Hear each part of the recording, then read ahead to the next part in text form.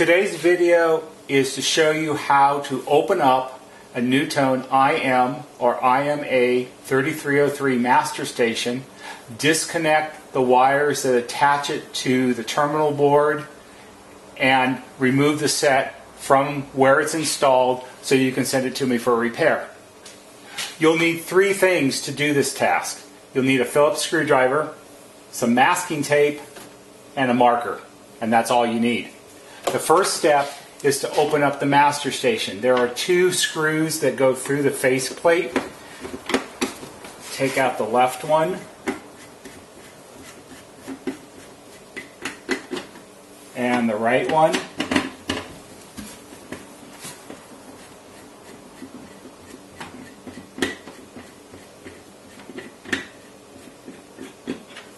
And the master station will slide forward, especially if you get the screws loosened all the way,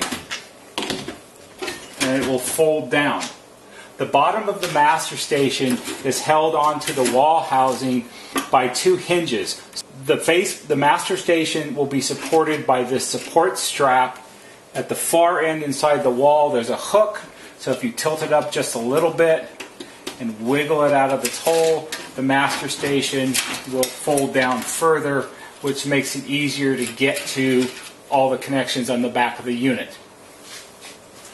Let's take a second before we start disconnecting things and do a brief overview of what you're going to be disconnecting. In the upper right hand corner is the antenna connection. Inside the wall housing there are two low voltage transformers, one on the right and one on the left. In the back of the wall housing is the terminal board. The terminal board remains in the wall housing. It's not necessary to disconnect all of the wiring from it and send it with the intercom. There are four individual plug-in cables that will simply unplug from the terminal board. And finally, in this corner is the chime module. This is the antenna connection.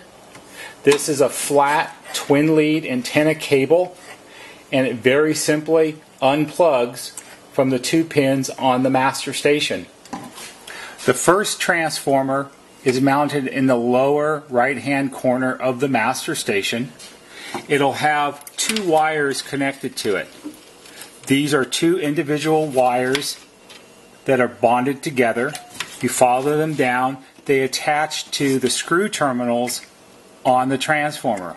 Take your Phillips screwdriver, loosen the screws holding the wires down, and unhook the wires from the screws.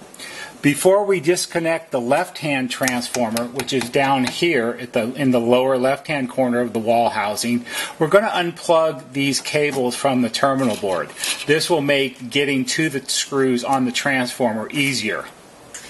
Each of these cables is a different width and has a different size connector on the end of it.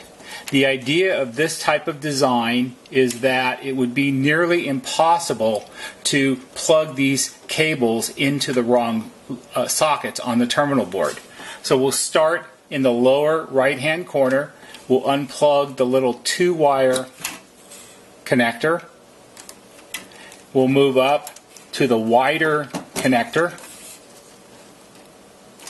then the top one, and then finally on the left hand edge there's a small one right in the center. We'll unplug that and simply move these out of the way. Now access to the transformer will be easier because there's less in the way. Disconnecting the second transformer, which is in the lower left-hand corner of the wall housing, is exactly the same as the first one we disconnected. Using your Phillips screwdriver, simply loosen the screws